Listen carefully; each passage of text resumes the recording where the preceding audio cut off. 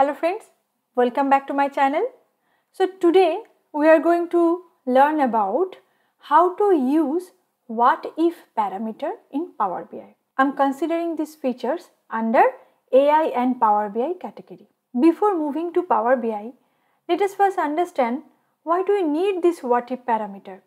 Because this what if parameter will help us to make decision for a project. For example, what if sales increase by 10% or what if we decrease item cost by 1%?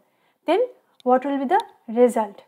So now every time you don't want to create all the reports for 10% changes or 1% changes. So you need some parameter slicer which will help you on the runtime. You will see the changes in your report. And definitely it will be a very user interactive report to your customer.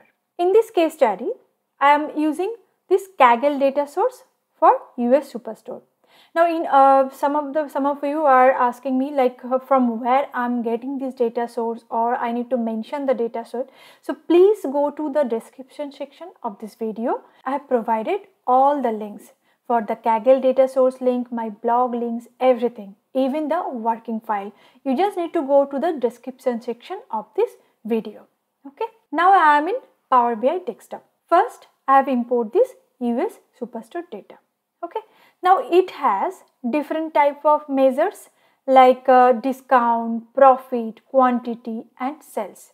Now I want to see if I am going to change the discount from one range to another range, then how the sales value will be varied for different ranges. To implement this, first we need to create a what if parameter. How will you do that? Just go to this modeling section. Under what if group, you will get new parameter. One point to remember, there is another parameter in Power Query Editor, but there is a difference between this what if parameter and this Power Query parameter. What if parameters are only available in the report and can be used in DAX calculation, whereas Power Query parameters are available in Power Query Editor only, and this parameter changes the behavior of a query. Okay, now you understand what is what if parameter and what is Power Query parameter. Okay, now we are going to create a what if parameter. In this example, you have seen that I have already created one what if parameter, but don't worry, I will show you how you can create that. Just click on this new parameter and here you can provide the name.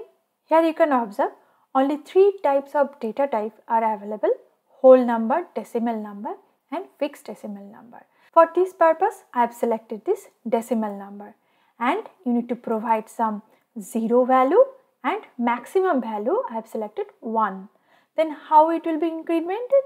I will just create it at 0.01, and you can add some default value and click on this checkbox, add slicer to this page. If you click on this OK button, then automatically this table will be generated, and if you click on this table, you can find out there are two fields, discount range value and the discount value. Now if you click on this table, you can find out this is a generate series DAX function is creating. 0 is the minimum value, 1 is the maximum value and 0.01 is the increment value. If you can remember, in the what if parameter dialog box we have given 0.01. Okay.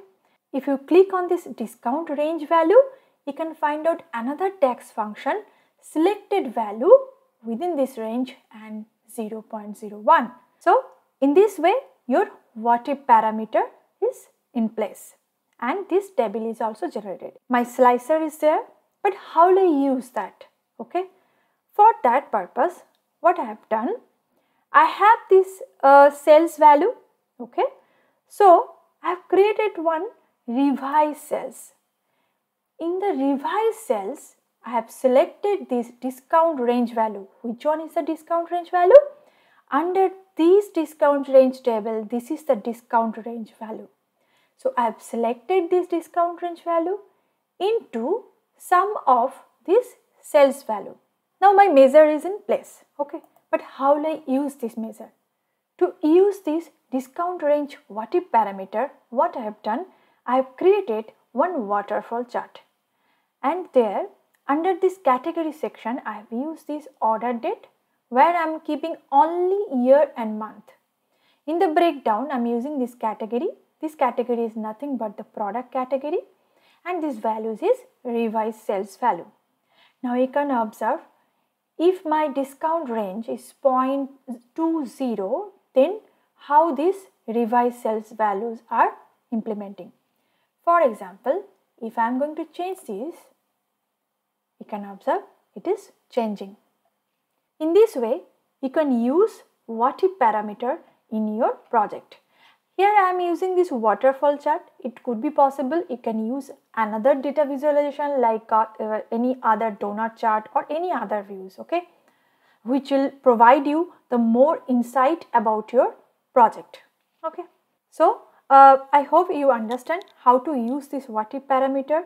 If you want to know more step by step, go to my blog. You can find out all the steps and go to the description section of this video. You will get this working file, data source file and blog details. Okay, thank you. Thanks for watching.